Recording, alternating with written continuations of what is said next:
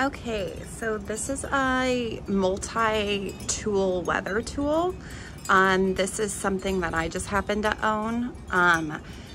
There is a rain gauge. There is a thermometer right here. Okay.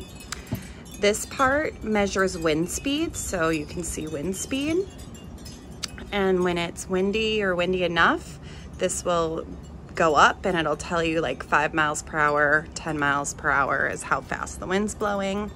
Right now it's a little bit windy, but not terribly.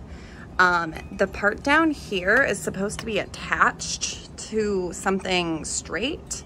And what happens is as the wind blows, this will also act as like a weather vane and will show you the directions that the wind is blowing. Now, I know you can hear the wind and see the wind, but I'm on a covered balcony, so that is actually stopping some of the wind from getting up here. So let me show you different parts of this closer up. And there's my driveway. Okay, so let's talk about the rain gauge. So you notice that there are little lines on there. Those are called graduates. This is actually technically a graduated cylinder. And you can measure this. This side looks like it's measuring in inches.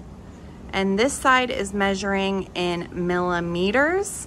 And that is technically, this is what we use in science class, this side, okay? So if I were to put this out there where it's not covered, then this would measure how much rain there was, if there was rain. The next part that I want to show you is the thermometer, okay?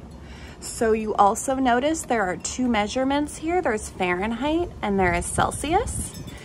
You are more familiar with Fahrenheit, but we do Celsius in science class, okay? So they kind of have a little rhyme that 0 is ice, 20 is nice, so that means 70 degrees, okay? And then it just kind of gets hotter as you go up. You can see it's about 94 degrees Fahrenheit or about 30 degrees Celsius, okay? This is just, we don't need to talk about that part. And again, we already covered this. And then this also spins so that it can measure the wind direction.